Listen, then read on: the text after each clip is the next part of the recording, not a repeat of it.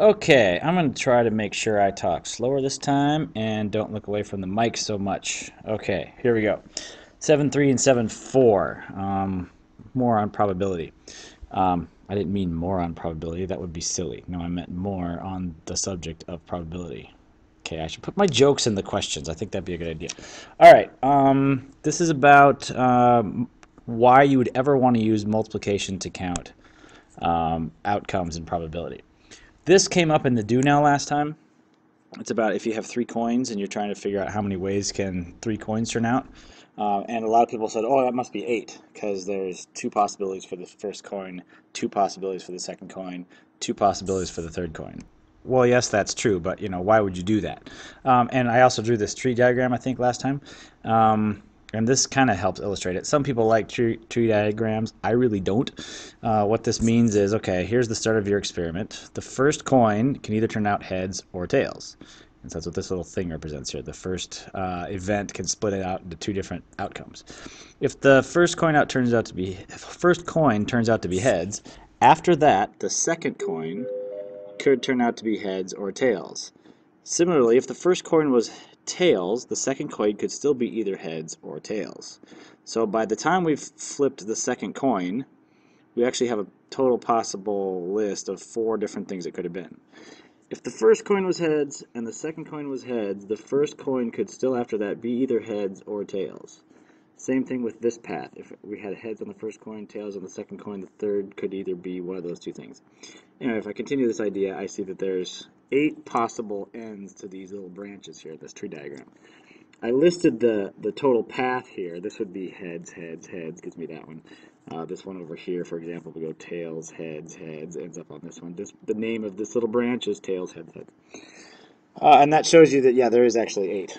Where could we have gotten that? Possibly from the numbers 2 and 3. Well, 2 times 2 times 2, or 2 to the 3rd power, is how that's going to count up. And we're going to talk about when is it appropriate to do that and what kind of situations. Oops, sorry about that. In the book, they call this the multiplication counting principle. And when can you multiply when you're counting up outcomes? Well, if you're choosing an outcome from one set followed by an outcome from another set, in my first example it was coin number 1 followed by coin number 2. Coin number 1 had 2 possibilities, and then it was followed by coin number 2, which had 2 possibilities. I was going to flip coin 1, then coin 2.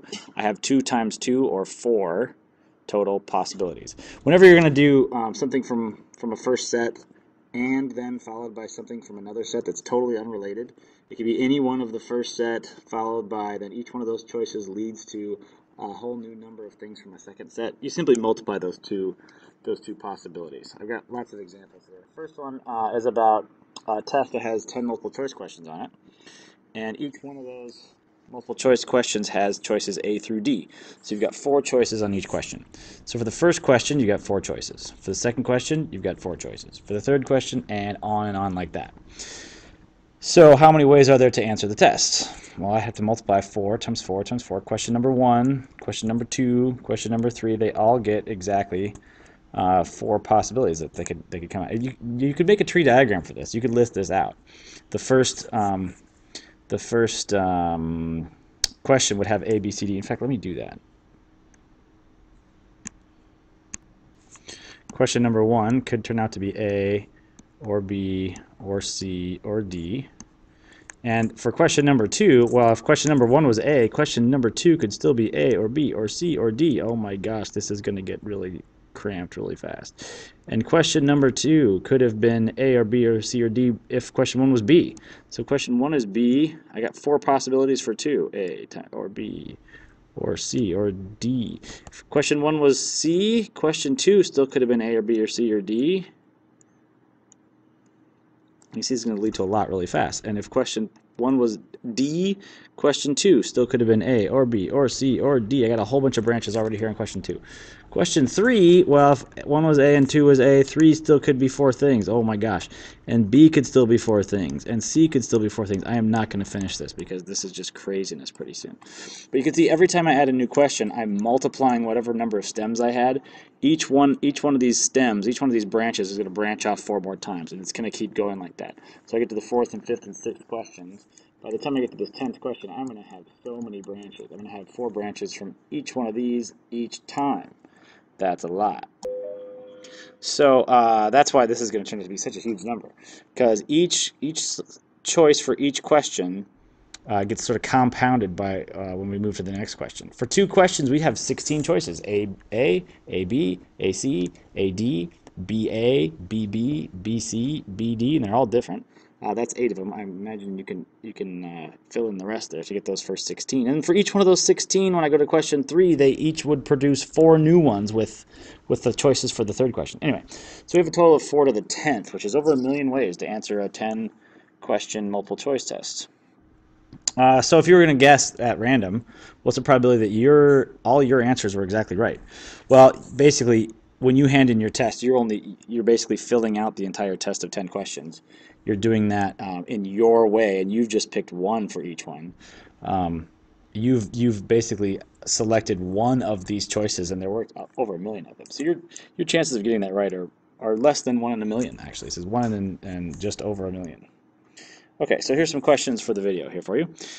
How many ways are there to answer the first 3 pages of my last geometry test? This is actually a little bit of a, I just made this up a little bit. But suppose I had a geometry test that had 10 true-false questions, and then it had 5 multiple choice questions that were had choices A through D, and then 5 multiple choice questions that had A through E. All right, well, let's look at that. The first 10 questions were true and false. How many choices are there in true and false? Well, the first question, there's 2 possibilities. Second question, there's 2 possibilities. Third question, there's still just 2 possibilities, etc. How many are there for the true-false total? Excuse me. 2 to the 10th power. I have 2 to the 10th ways I could have answered the true-false part. Then I have a set of these, the 5 multiple choice. This is the true-false. I'll just draw this right here. The 5 multiple choice questions that were A through D. Well, I have 4 choices on the first question, A, B, C, D. 4 choices on the second question, etc. This is actually 4 to the 5th power. I can actually write this. It's not that bad. This is 4 times 4 times 4 times 4 times 4. And this one I have, on these last 5 questions, I have 5 choices for the first question, 5 choices for the second, because these go A, B, C, D, E. And there's 5 of them. So 5 to the 5th. So I have, just on the multiple choice part, say this is a page. Sorry, on the true-false page, I have 2 to the 10th. On the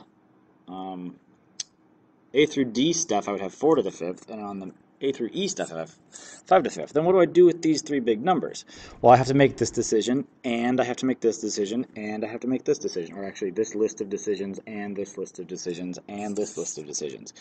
When you say and you keep making decisions, you just keep multiplying, just like I was multiplying in all these little steps here. So I am going to do that on the calculator. So I have 2 to the 10th. What? Going on? Yeah.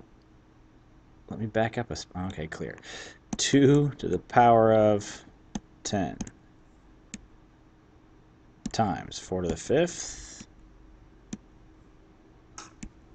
times, get me out of there please, times 5 to the 5th. This is easier with a real calculator, but then you can't see it. Okay. It's going to be a huge number. Yeah, okay. Oh my gosh. So that's zeros, zeros. 3 trillion, no, 3 billion, 276 million, 3, 2, 7, 6, 8, and a whole bunch of zeros. All right. 3, 2, 7, 6, 8, and a bunch of zeros. That's a huge number. That's, yeah, over 3 billion ways you can answer that thing. So the question, number 2 is, assuming that you had 2 kids who really didn't know what they were doing, and they just decided to guess on the whole thing, and they were just randomly guessing, they weren't even looking at the content of the question. What's the probability that they were going to have 2 of those that match? Well, it's kind of like this one up here with the probability you guessed them all right. The first kid's going to make whatever test they make, where they made 1 decision on each one of these, and 1 decision on each one of these, and 1 decision on each one of those, which is a great, big, long, complicated multiplication problem that is equal to 1. And then the chances that the second kid had exactly the same thing, well, they had to choose the same 1 and 1 and 1, every 1 answer for every single thing. So that all adds up to 1, or I should say multiplies up to 1. So that's kind of a hard concept, I think, at first to realize that two things matching, the probability is 1 out of the total.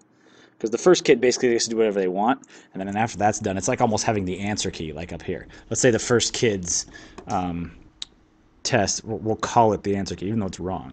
That's the thing that the second kid is trying to match to be favorable in this situation. So it's like he's got to get them all right according to this other kid. So that's yeah, it's 1 out of this 3 billion number. So the question is, what do you suppose the odds are that they cheated? I'll let you think about that. All right, next major concept has to do with this with replacement or without replacement. We get a lot of questions about this throughout the chapter. In fact, with replacement and without replacement are both big today. Replacement, I usually think about when those first examples you may have heard about in probability years ago, where you've got colored marbles in a bag, and you've got like 5 blue marbles, and like how does this really happen in your life? You got 4 red marbles and 3 black marbles and 2 white marbles, and you are going to pick one out, and you're trying to figure out the probability that it's going to be a black marble.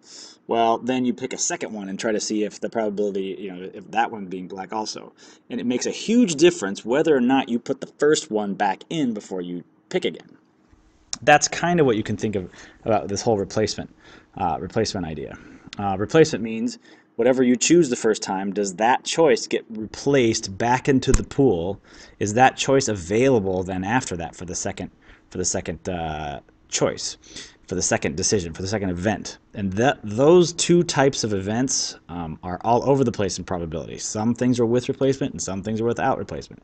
It's just one of those natural phenomenons of life, and it makes a huge difference of how you calculate and count out probability. So if you were going to do those multiple choice tests like we've been doing, if you answer A to the first question, you can answer A to the second question. There's nothing wrong with using A more than once. So that's like we're using A on number 1. We replace A back into the pool of choices for number 2 and number 3. So that is definitely a with replacement kind of idea. A without replacement idea would be something like putting books on a shelf. Say you have 5 books and you have to put them in order on a shelf, and you can put them in any order you like. If we were going to try to count up how many orders there are to do that, if we're going to count up the ways there are to make the decisions of putting the books on the shelf, if you put the book number 1 in position number 1, then you can't put that book anywhere else. When you go to make decision number 2 now, you need to put the second book in there. You've only got 4 books to choose from. So your number of choices, your number of possibilities for each successive decision starts to decrease every time, because once you assign a book to a spot, that book is no longer available for the next thing. That's quite a bit different than multiple choice questions. So our next task is to talk about are these choices here in video question 3, is this with replacement or without? Being dealt 5 cards from a deck of 52. And what I mean by the decisions and the situation here is the 5 situations are you're going to be dealt card number 1, then you're going to be dealt card number 2, card number 3, card number 4, and card number 5. And in those 5 decisions, my question is, if we want to count those, is it going to be with replacement when we go to the second card and the third card and the fourth card? So when I go to think about the first card, I could be given any one of 52 cards.